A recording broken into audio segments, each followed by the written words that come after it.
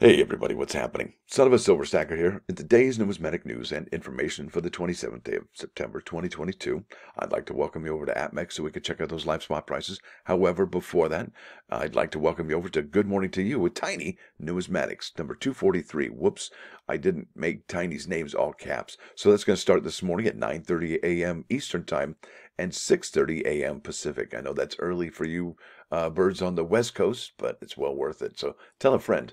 Now, here we are at Mex. Gold is up $10.10 to 1646.30. Silver up 16 cents to 1894. Platinum also up $6.30 to 876.40. But palladium's down $3 even to 2082 even Steven. Now, let's head over here. There's Forbes.com, and this is under Forbes Advisor Investing. And it says here silver price today, and it was written by editor Benjamin Curry, and it was fact-checked by Mike Cetera.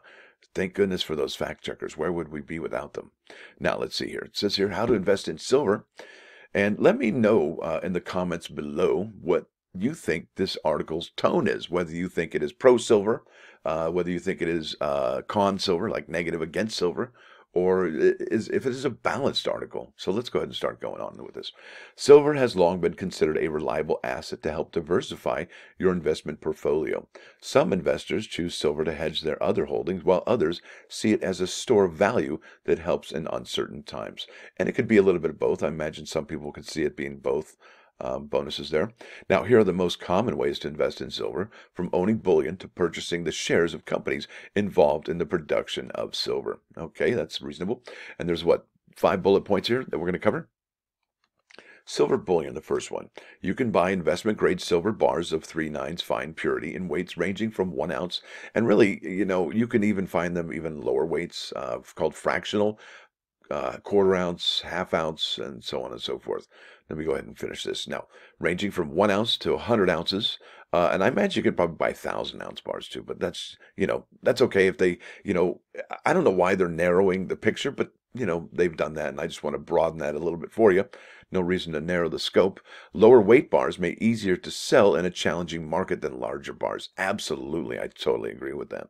Silver coins. There are a variety of silver coins available for purchase on the market, including both new issue coins and collectible coins. And if you follow this hyperlink here, it talks you how to collect collectibles or how to invest in collectibles. Music instruments, fine china, and so on and so forth. Coins, yeah. Popular choices include the American Silver Eagle, the official silver bullion coin of the United States, and the Canadian Silver Maple Leaf, which is Canada's official silver bullion coin. Both weigh in 1 ounce and are guaranteed to be 3/9 pure silver. Now, I'm not sure why silver bullion and silver coins aren't in the same one, but that's okay, even though we do consider those American Silver Eagles to be bullion, okay? So there's obviously more than one type of bullion is what they're trying to say here. Silver futures contracts. Futures are derivative contracts where a buyer agrees to purchase a set of quantity of silver at a predetermined price on a future date. Silver futures let sophisticated investors speculate on prices and hedge their wider portfolios, providing exposure without the hassle of handling physical metal. Futures contracts can be easily sold prior to expiration. I'll tell you, there's some really salty words in here. But that's just me. What do I know? It's just words, right? Silver stocks. Owning the shares of publicly traded silver mining companies is an easy way to get silver exposure without holding physical metal. Just be warned that the prices of silver stocks may be only loosely correlated with the price of silver. Isn't that the truth? Now, here we go. Silver ETF. And what an ETF is, it's an exchange traded fund. And I believe they're not that old as far as like the popularity. Maybe in the last 15 years, they've become very popular. There are more than a few thematic exchange traded funds focused on silver. Typically, they invest in a diversified basket of silver assets, including stocks, physical bullion, or futures contracts. There you go. Now, here is the difference between silver and gold. Silver and gold are among the most popular alternative investments on the market, drawing more investor interest and trading liquidity than any other precious metals. Absolutely. So there's the top two right there. Now, here's how you should understand their key differences, right? Now, 1 is utility, number 2 is relationship to markets, and number 3 is price volatility. Now, utility says precious metals like gold and silver have low commercial utility beyond their use as stores of value, okay? I'll read it because I know what it means, but let me just finish because I'll probably ruin it. They have relatively few industrial uses. There you go. How is it used? That said, compared to gold and silver, has many more industrial and commercial uses. Around half the silver traded in the markets is used commercially in applications ranging from dentistry to electronics. And obviously, if we're going to be switching over to a green economy, silver is used in the production of the solar panels. And I believe that they've invented double-sided polar solar panels. Did I almost say polar sandals? Maybe. Now, here we go. Relationships to markets. The price of silver tends to track the performance of the overall stock market and the economy. During economic expansions, all right, silver prices tend to rise along with the gross domestic product, that's GDP, and markets, while during recessions, silver prices generally fall as the economy slows. Do you hear that? So some people think that we are not in a recession. Some people think that we're going to be soon. Some people think that we're in a recession already. Some people think that we're going to be in a depression soon. So, and what does that say about silver prices? Okay, so while during recession, silver prices generally, I think that's an interesting word, generally fall as the economy slows, gold prices tend to move in the opposite way, rising when the economy isn't tough and declining during boom times. Price volatility. I think this is something we're all very sensitive to. Unit prices of silver are a fraction of gold prices. Today's silver price is $19 per ounce, while gold is $16.42 per ounce. And that is the gold ratio right there. So lower price financial assets tend to be more volatile than higher priced assets. And since silver is almost always much cheaper than gold, prices move up and down more frequently by greater magnitudes, exposing you to greater potential gains and losses. And that is for silver and gold they're talking about, because if you remember, if you look at palladium, well, we've seen that one on a seesaw ride here for the last 6, 7, 8 months, haven't we? It can go down $300, $400 in a day, and then back up $300, $400 the next day. I mean, it's just on a wild roller coaster ride. Now it says here, should you invest in silver? Now, if you'd like to further diversify your portfolio, silver can be a good investment as part of a larger basket of commodities. A good rule of thumb is to allocate no more than 5% of your investment to commodities, although that amount could be higher or lower based on your own personal goals and time horizon, like the amount of time you have available in your life, right? If you're a young person or an older person, okay? Now, it makes sense to invest in silver under certain market conditions. When supply and demand are out of balance, it is the right time to invest in silver. Now, is supply and demand an issue right now? Is it out of balance right now? And does that mean it is the time to invest in silver? When prices are low and you'll find a silver company that has proven its ability to exploit the situation, that's when you want to buy. Let's read that again. When prices are low. Now, what does that mean when prices are low?